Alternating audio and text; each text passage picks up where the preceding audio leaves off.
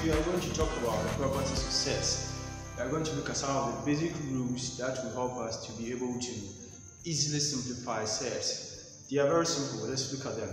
The first one says, if you have the square root of a times the square root of a is equal to the square root of a squared, and that simplifies to what? A. It's very simple. At the basic level, we have been doing this over and over again. I believe you've seen something like this before. A times a, you say gives us what? A squared.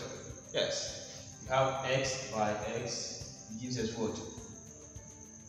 X squared. If you have k by k, it gives us what? K squared. The same thing applies to this one. Root a times root a should give us what? Root a squared. The square over here cancels the root sign, and then it simplifies to what?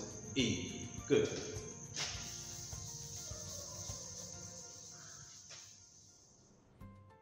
For example, assuming I have the square root of 5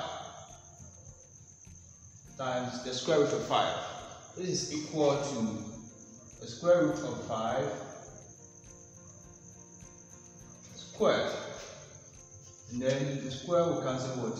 The square root, and I'm left with what? 5. Very simple as such. Let's look at the second one. Second one says, if you have the square root of a squared is equal to a, and that's true. If you have the square root of a squared, the square will cancel the square root, and you're left with what? A. Good. A good example is, if I have the square root of 3 squared, the square will cancel the square root, and I'm left with what? 3. As simple as such. Good.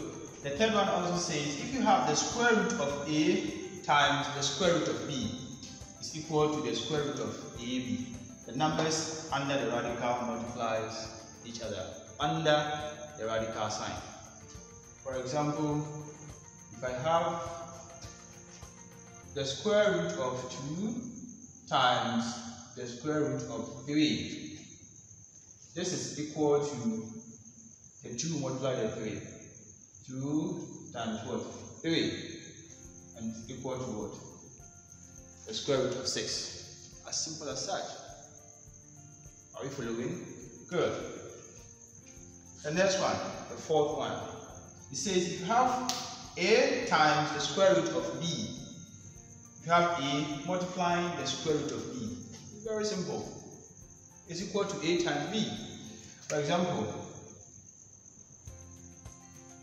if I have 4 times the square root of 3, this is equal to 4 root 3.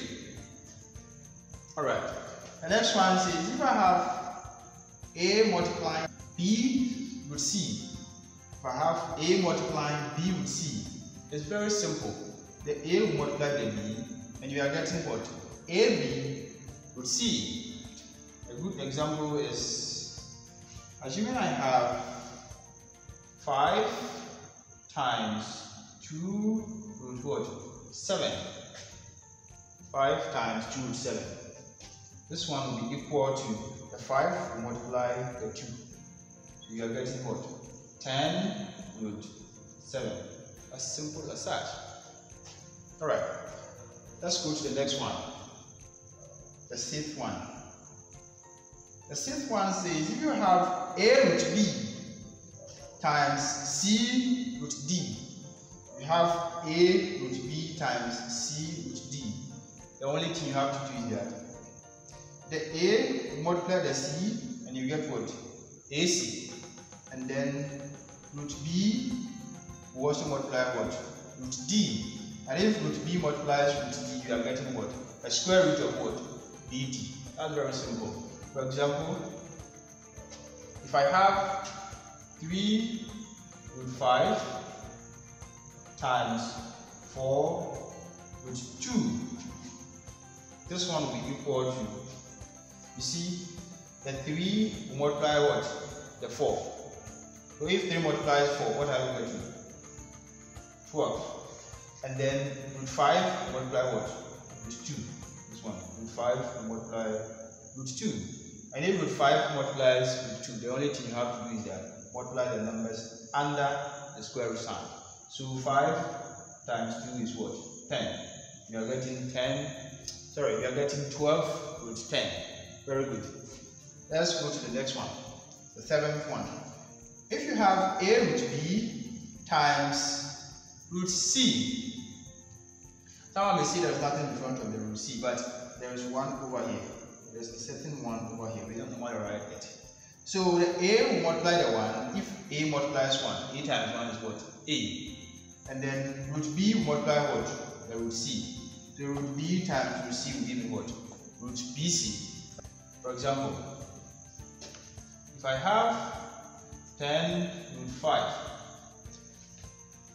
times root 3, the only thing you have to do is that there is a hidden 1 here. So the 10 will multiply the 1. 10 times 1 is what? 10. And then root 5 will multiply what? Root 3. Root 5 times root 3 is what?